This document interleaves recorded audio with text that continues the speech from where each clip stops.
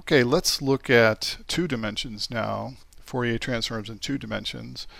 The continuous version, basically we just integrate over x and y instead of just x, otherwise it's identical. In the discrete version we use the summation instead of the integrals. So here now we have two frequency components, u and v. So we can think of this as a vector, has both spatial frequency and direction. And again, the point at u equals 0, v equals 0 is just the sum of all the values.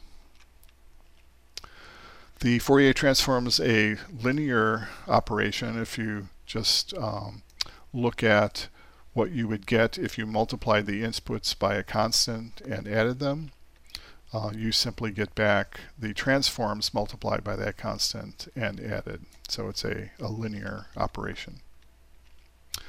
Let's look at an example using MATLAB. So MATLAB has a two-dimensional Fourier transform function called FFT2 and the inverse version IFF2.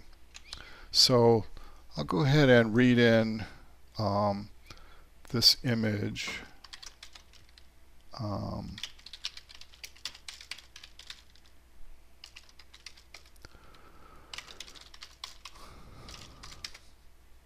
So this image here, we're going to want to work with type double. So I'm going to convert this to type double instead of integer. Then Fourier transform, which is FFT2, and I'll put that into a value called f. So as you can see, the original image is real. The output transform is of type complex, both of the same two-dimensional size though. So we can't show a complex image. We have to convert it to real. So MATLAB has a function called ABS, taking the absolute value. So if I do that,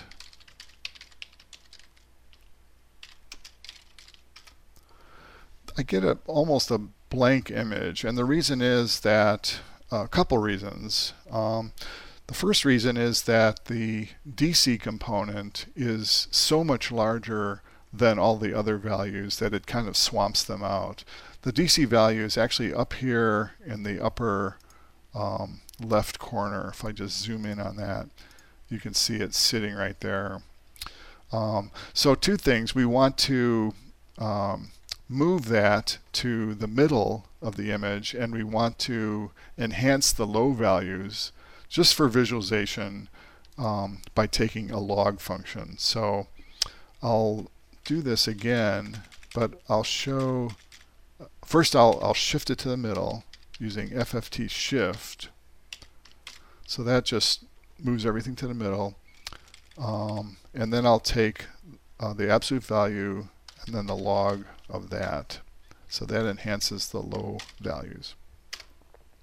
So now we can see the DC, that high value, is directly in the middle of this transform, and then the value, we can also see some values outside the middle here.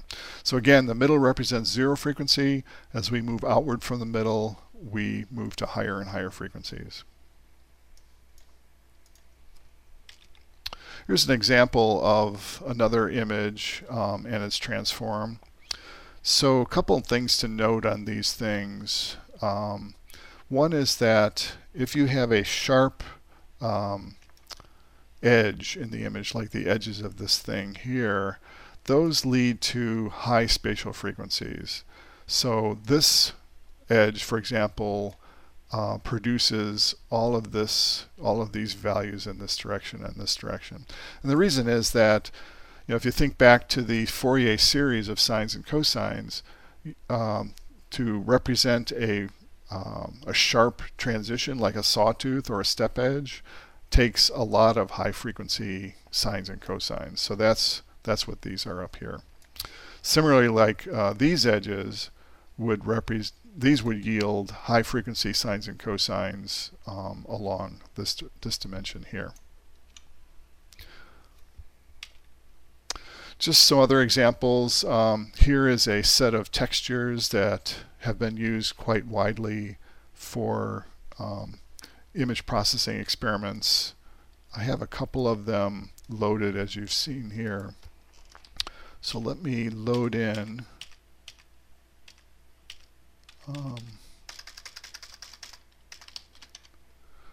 let's see, how about that one?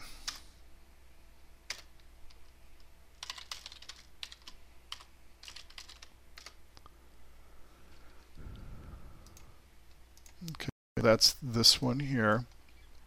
I'll do the same operations I did before, namely convert it to double, take the Fourier transform of that, and then display the transform.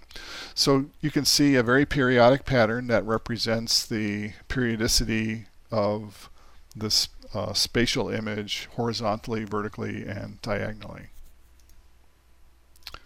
And the other functions, this guy here would produce high spatial frequencies horizontally and vertically, but not diagonally. Some properties of the discrete Fourier transform. One is, as we kind of seen already, that the spectra look very symmetrical. And that comes from the fact that a real function, f of xy, yields a transform that is symmetrical. The complex conjugate is symmetrical. So this is the complex conjugate of f at uv.